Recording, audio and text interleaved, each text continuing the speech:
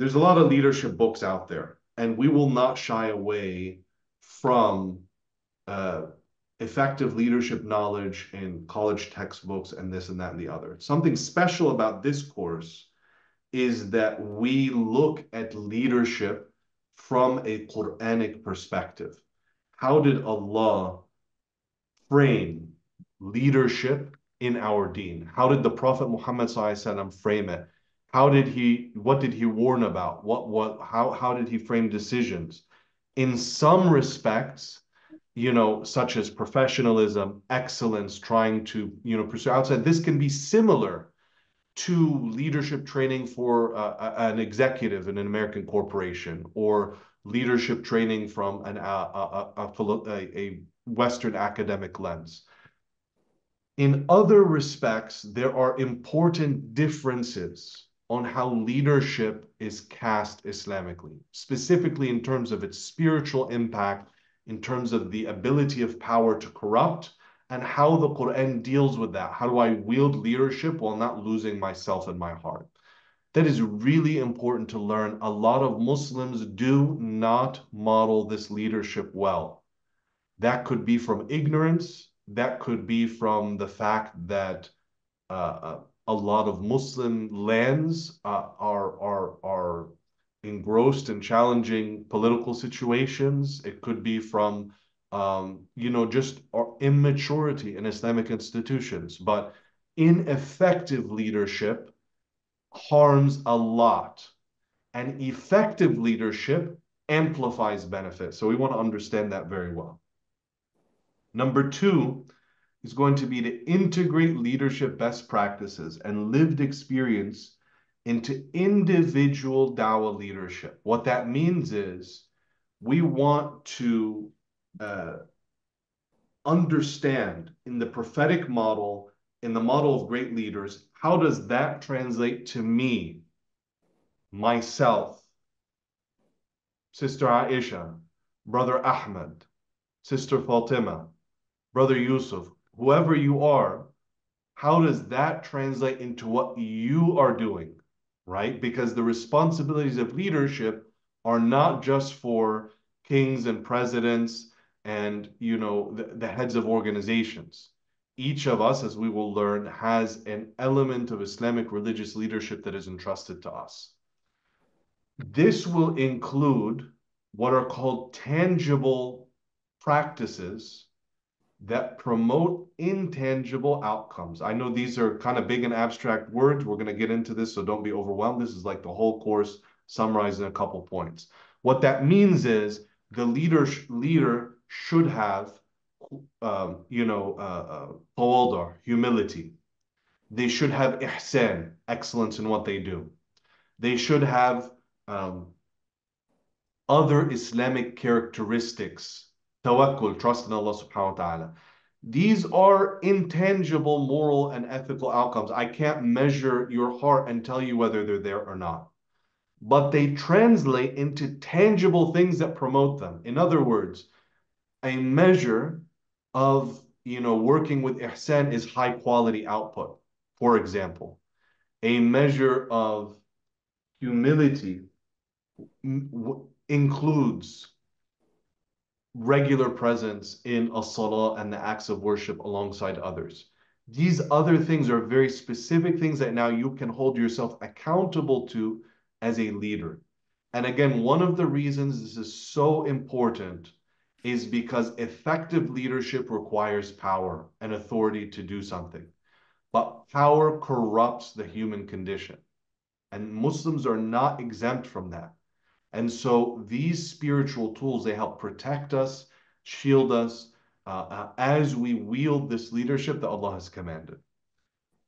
Number three is to assess individual growth and development as measured against Islamic principles and best practices. What that means is, as a leader, you should not stop doing what put you in that leadership responsibility in the first place. Growing in your relationship with Allah, having that strong foundation, going back to the basics. And so we will promote that and look at how the Prophet ﷺ, as a leader, still cleared time and invested in essentials like his relationship with Allah, like his extra worship and prayers, like his time with family, and so on and so forth. Fourth, we'll be analyzing the characteristics of historical and contemporary leaders and extracting helpful elements to bring into your own leadership. What that means is looking at the Prophet ﷺ as a leader, looking at leaders today, studying their models, understanding what you can do, and bringing it into your own leadership. Number five is to distill and apply select best practices in personal time and project management to the Dawah context. What that means is in this class, we're going to take the tip of the iceberg, the cream of the crop, if you will, on some essentials of Dawah, of time management and of project management. To be clear, those can be courses in and of themselves. And maybe some of you that have other professional responsibilities and, get into more intricate project management, you may take that training outside of the scope of this course. Here, we're really going to be focusing more on typical nonprofit contexts in Dawah that allow events, programs, and so on, that level to be done well. Because when they're not, it impacts the Dawah. In fact, even when the message is sound, when the delivery is not strong, it brings the message further from the heart. And Allah subhanahu wa ta'ala, as we will learn, He commanded His Prophet ﷺ not only to speak the truth, but to try to speak well with excellence in various parts of the Quran, and is also affirmed by the Hadith. And so that is part of us trying to be effective leaders, not only doing the right thing, but doing it in a beautiful and effective way. Finally, number six, every learning of sacred knowledge should be for the purpose of tahqiq al-ubudiyya. In other words, realization of worshiping Allah by acquiring and applying beneficial knowledge, ultimately in a way that's pleasing to Him. So in all of this, yes, we are trying to serve people, become better leaders, carry this responsibility. But the core why of all of this is it's a part of our ibadah and worship of Allah. And we don't want to lose sight of that. We want to appreciate that and be clear on that, to help, inshallah, seek to make this pleasing to Allah Azza wa Jal, and in a way that Allah accepts it, so that this is a beneficial, praiseworthy act, seeking, inshallah, His pleasure and the high ranks of His believers. So those learning outcomes, again, are on the syllabus. I wanted to explain to you a little bit about the why of how these come together. I know these are big ideas. Do not be concerned or overwhelmed if any one of those needs a little more detail and so on. We're going to essentially be breaking them down the entire course. But as we go through it, inshallah, certainly we'll have time for questions and discussion together. I want to pause here, inshallah, and check. We've looked at the 30,000-foot level of this course, what's expected. I also want to say, in terms of expectations, it will be very helpful for anyone that is able to, inshallah. This course is a very interactive course. We're going to have what are called breakout rooms. We're going to challenge ourselves in this course. A lot of Muslims are, affected by poor leadership. Poor leadership messes stuff up. You know what drives me nuts? Sometimes people say, well, the brother means well, the sister means well. But that is not enough. It's not what our deen asks for. A good heart doing the wrong thing can make a lot of damage. So Allah subhanahu wa ta'ala commanded that our actions be sincere for His sake. That's a sound heart. But they also be in accordance with the sunnah. And that means that the action is right. Someone can mean well as a leader, but now when we do wrong and we're individually responsible, it just harms us. In any leadership context, in family, in dawah, and so on, then it affects a lot of people. I want to give you an example. This example is a little bit heavy, but I want you to really taste part of why this is so important, this dawah leadership. A brother shares a story of his a member of his family. It was his sibling, his brother.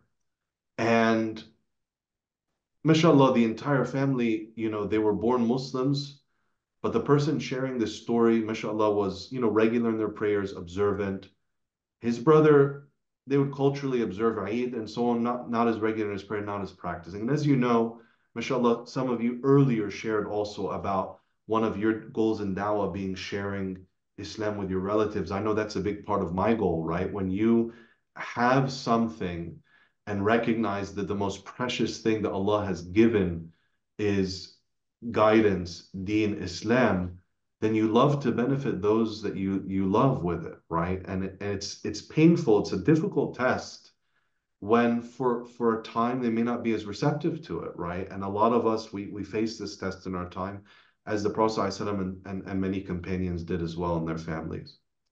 This brother shares that it was the 27th night of Ramadan, and they were having iftar together as an extended family. They finished the iftar, and his brother, he hadn't been to the masjid for many, many, many months. Long time. He didn't used to go regularly. So it was a very emotional night. He said, "My brother, it's the 27th night. We have to go. We can't, like, if not tonight, then when?" He really wanted to encourage him. His brother's like, "I don't know, But eventually he said, okay. They went to the masjid and they were early. So they sat in a row waiting for Salat al-Isha. You get what I'm saying? At the masjid. Just a couple minutes passed by and someone tapped him on his shoulder and he said, "Get up. This is my spot. I've been sitting here. I've been at this spot for the last 20 days. I don't want somebody else to sit there." So it was the 27th night. They didn't want to make a problem. It's not like there was reserved seats in the masjid, but they got up. Now there were more rows, so they had to go way back. They sat down. As they sat down, it wasn't adhan time yet. And then somebody else came and displaced them a second time. So now they were further back, waiting for Isha, although they were earlier than many people. They were in their third spot when someone came and tugged on this man's shirt. Now, I didn't see the shirt, to be clear with you. I don't know what was there. I know for certain it was not vulgar or inappropriate. I don't know if it was colorful or if there was something, but it was not something grossly inappropriate. Maybe or maybe not that it wasn't the best choice for Salah in the way that maybe someone that doesn't go to the masjid regularly would make that mistake, honestly. And this person tugged on his shirt and said, "Brother, you can't pray like this. This is not right. In the house of Allah subhanahu wa ta'ala." He gave him a telling down. At the end of that encounter, the brother, who's Muslim, right, turned to his brother that encouraged him to go to the masjid, and he said, "Now do you know why I don't come? Now do you know why I don't come?" Why do I share that story with you? I know that story is heavy in many ways. On one hand, effective leadership defines a space, moves a community, affects others. So you see that so many of us, mashallah, I even see, our reactions as a classroom. This is not a foreign experience to many of us, right? Sadly, we know, and to be very clear, I am not condemning or putting down anybody's heart. The reason is because you don't need a bad intention to make a big problem. If this person intends well, but does not understand that you cannot wield that dawah space in that manner, then they need to step back. And I told you this class is going to challenge us, right? As we'll see, a hadith of the Prophet sallallahu alaihi wasallam, he speaks to one of the most exceptional companions. This is this hadith of Abu Dhar. We'll talk about it next time, inshallah. But the Prophet ﷺ, in the outcome of the hadith, he told Abu Dhar not to take that position, not to lead in that way. And so, if it was good enough for the companions, it's good enough for us. This is not insulting, right?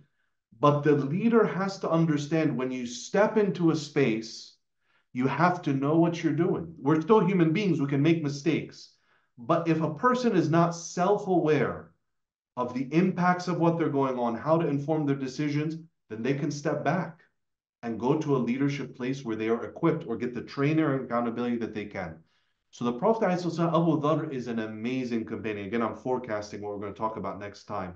But Abu Dharr is one of the most exceptional companions in worship, right?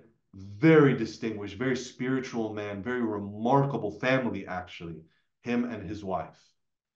But certain things about his personality made it so that certain positions were not suited for him. And you see that how the companions were okay with this and receptive to the Prophet ﷺ, because leadership can be a source of regret and sadness on the day of judgment, except for the one that takes it with its due and fulfills what they are required to do in it, as the Prophet ﷺ teaches.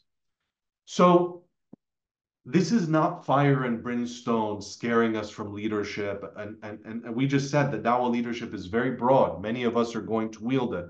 But we want to be conscious in our leadership responsibilities. A big part of this course together is to elevate our consciousness so we can, elevate the awareness of people around us as well. A lot of people, sadly, each and every one of those three people from that night, I don't think they know the impact of what they did. There isn't that consciousness because we're human beings. Sometimes we make mistakes. Sometimes we apologize. Sometimes we make it. But when you're not conscious, that's when a lot of harm can come. On the other hand, the goodness of a heart that Allah entrusts with a leadership responsibility can extend well beyond one person, right? And so while authority and power are not sought after, we don't ask for them in Islam, naturally Allah gives believers different responsibilities, right? And the Prophet ﷺ, in describing this, he gives the metaphor of a shepherd. The Prophet ﷺ says, كُلُّكُمْ رَاعٍ وَكُلُّكُمْ مَسْئُولٌ عَنْ رَعِيَّتِهِ. Each of you is like a shepherd, and each is responsible and will be questioned about his or her flock. The reality of tending sheep is so remarkable in our deen that the Prophet ﷺ indicates. So this is both a reality and a metaphor. That's what I'm trying to say. On one hand, the Prophet ﷺ indicates in the hadith that every prophet sent by Allah tended sheep, literally, not as a metaphor. Actually, when the companions heard this hadith from the Prophet ﷺ, the younger companions were surprised because they did not know a period of his life where he had worked as a shepherd. And the Prophet ﷺ taught in the hadith that he had tended the sheep of the people of Mecca for qaradit, which is like pennies, very small wages, as a younger man. So every prophet sent by Allah, Allah subhanahu wa ta'ala caused the tending of sheep or working as a shepherd as part of their divine training and preparation. And then in leadership, the Prophet ﷺ uses the metaphor of the shepherd, meaning what?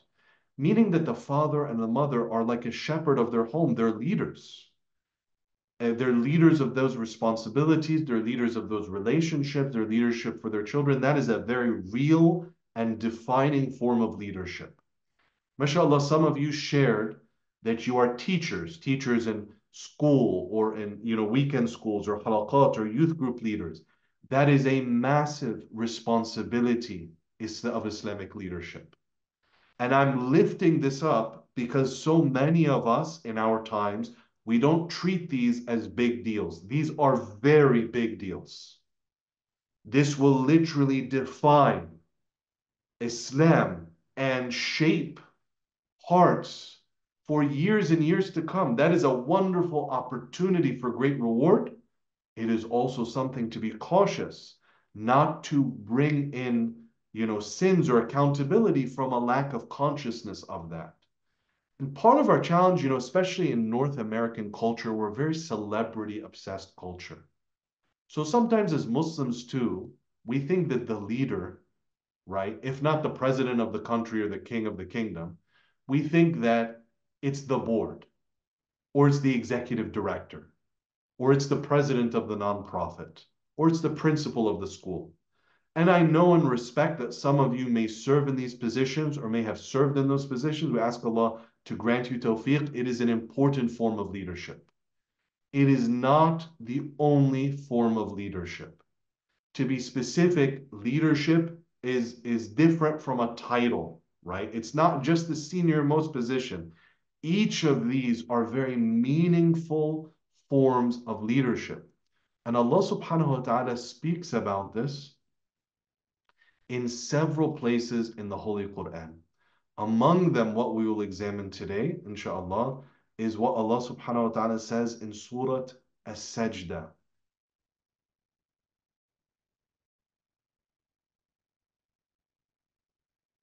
Allah, and I'm sharing the screen here for your convenience.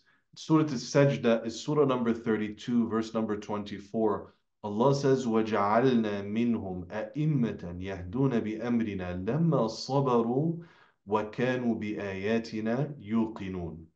And we raised from among them leaders, guiding by our command. When, and Allah mentions some qualities of leadership, when they were patient, sabr here, patience, constancy, steadfastness. وَكَانُوا بِآيَاتِنَا يُوقِنُونَ. They had firm belief and in our signs, in our ayat. So you see here, Allah Azza wa Jal mentions His favor in raising from among the people leaders. And the positive impact that those leaders have is rooted in several Quranic attributes of leadership. Inshallah, that'll be our next discussion.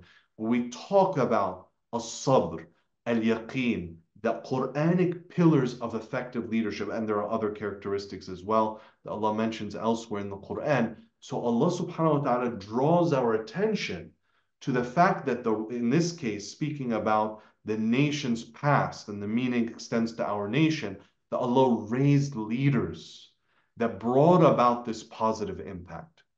The questions that we will ask: how were these leaders described?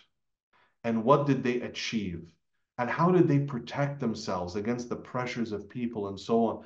This metaphor of the shepherd, I have to be cautious here. I'm not suggesting that people are like sheep, but that the skills of tending sheep, Allah subhanahu wa ta'ala selected them as part of the emotional intelligence and skills and preparation of His prophets. Sometimes these metaphors, they can be a little bit more distant for us because we may not be as close to the creation of Allah. We're surrounded by the fabrication of man. If you ever even visited a farm or speak to someone that's close to that, in cartoons or in our imagination, if you will, you imagine that sheep are like remote controls. You say something and it all happens, right? One of the remarkable things about sheep as animals is that they display very individual tendencies. So one approach does not unify the flock. Some sheep, they need an element of firmness. Sometimes you see the Prophet ﷺ, for example, in Dawah, the way he approached Umar ibn al-Khattab was different from the way he approached Sayyidina Abu Bakr. Sayyidina Abu Bakr perhaps was a more, he was deeply wise and intellectual, very close, and the Prophet ﷺ had a particular approach with him. Sayyidina Umar ibn al-Khattab, again, this relationship is culturally appropriate at that time. It's from a pre-existing relationship, but as Sayyidina Umar struggles with it, the Prophet ﷺ takes a very firm approach with him, not violating his thing, but being very direct with him. And Sayyidina Umar, That worked really well with his personality, this decisiveness, this clarity, right? While not violating the boundaries of Allah, of course. The sheep, that metaphor is very similar. And you know, when you teach in a classroom, you know that it's not a one size fits all with every child. When you're responsible for a youth group, you understand that you may have prepared the best curriculum for that day, but you need to be aware that those children are not coming in as blank slates to that halaqah. And if a child amongst them is carrying something really heavy from home or really heavy from their lives, that's probably going to need to factor into your thoughts so that the message lands on the heart. It's not just a download from the internet onto their heart and mind. So in dawah also, the hearts have different keys. Simply having the information and lobbing it over, if you will, does not promote positive outcomes. Human beings, they have to internalize, struggle, make it their own, consider, and convince themselves. In order to do that, it takes an understanding of psychology, a deep understanding of the religion and different ways to express it, and ultimately these leadership competencies. And it takes characteristics like what we're talking about. Sabr, patience. You know, the wolf eats from the lone sheep. So a person that easily holds grudges, alienates, makes it about them instead of someone else, takes every insult super personally, is not ready for the rigors of the road, even if they're not searching for the fight. The Prophet ﷺ was not seeking a fight or a difficulty, but he was tested along the way, and people called him names. People did wrong by people rejected for years that then would accept and become the most incredible of people. They would have never had that chance if it were not the breadth of his heart, the openness of his spirit. Then they would have never tasted that chance. And the metaphor of the shepherd, these are some foundational concepts about Islamic leadership that we want to internalize. The metaphor of the shepherd is from the most essential teachings about leadership in Islam. That a person that is tending that flock needs to understand that every member of their flock has their individual needs, has a key to their heart.